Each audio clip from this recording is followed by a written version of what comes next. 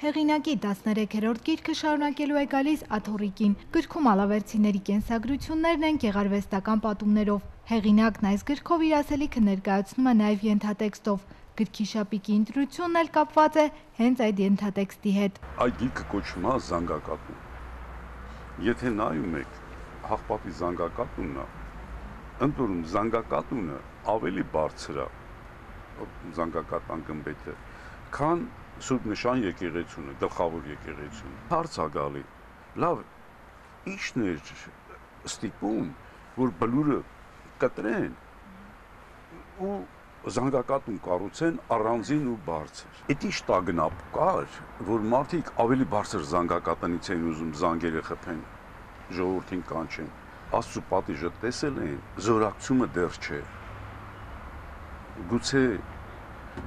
այդ նրա համար էր, որ տագնապը այնքան մեծ է եղել, որ ավելի ուժգին են ուզեցել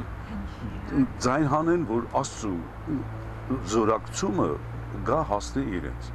Այսինքն Աստծո զորակցման պրոբլեմ գոյություն ունի։ Սա գլխավոր պրոբլեմ։ Ու գիրքն ավարտվում է մի շատ հումորային պատմությամբ, որը կոչվում է երկխոսություն։ Սա պատասխանն է։ Լավ, մենք ինչ մեղք ունենք, որ այդքան էլ բարեհաճ չի, ասենք,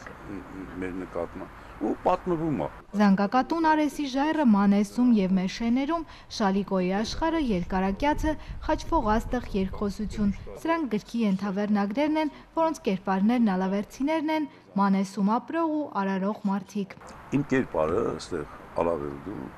պատմում է իր կենսագրությունը, եւ այդ կենսագրության մեջ կա թե ոնց են ալավերցիկ,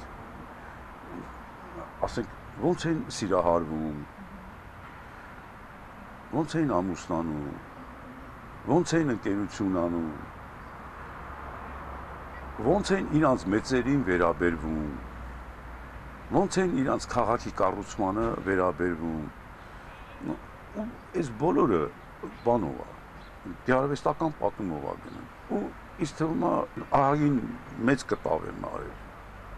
Ալավերդու մասին։ Ասում է նախորդ գրքերում Ալավերդու վերաբերյալ պատմությունների մեջ մադանի ու հույների մասին պատմություններ չի գրել, նրանց նկատմամբ պարտքի զգացում է եղել, որը փորձել է ուղղել այս գրքով։ Ես զգում եմ շատ լուրջ նյութ կա, մենակ մնում էր ես այդ նյութի առանցքը գտնեմ։ Մեր հույները տարբեր են Հունաստանի հույներից,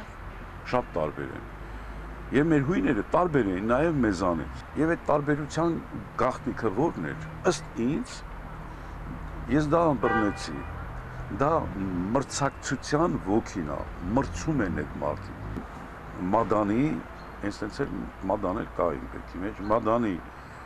գլխավոր կերպարը այդ Արեսն է, եւ Արեսի միջոցով այդ մրցակցային ոգին ստեղ մարմնավորվել է։ Ծաղկաշատցի մի տատի թաղման արարողության մասին էլ նկարագրվում է Երկարակյացը բաժնում։ Ով մարդկանց սովորեցնում է մեռնել, նա նրանց սովորեցնում է ապրել։ Հիմի այդ տատիկի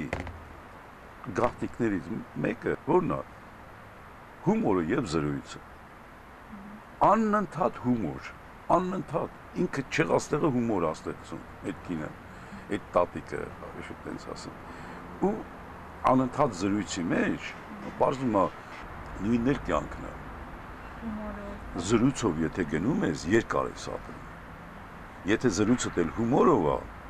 ավելի երկար ես ապրում։ Արձակը հեղինակի սիրելի ժանրն է, փոքր պատմությունների հերոսները կողք կողքի ապրող ու միմյանց ճանաչող մարդիկ են։ Պատմությունները մարդկանց միջավայրից ու կենցաղից են վերցված, համեմված իր ու բնակավայրի նկատմամբ հեղինակի սիրով։ Գիրքը հնարավոր է ձեռք բերել գրախանութներից, նախապես բաժանորդագրվելով։ Մերի Կոլոլյան, Տիգրան Մարգարյան, լուրեր։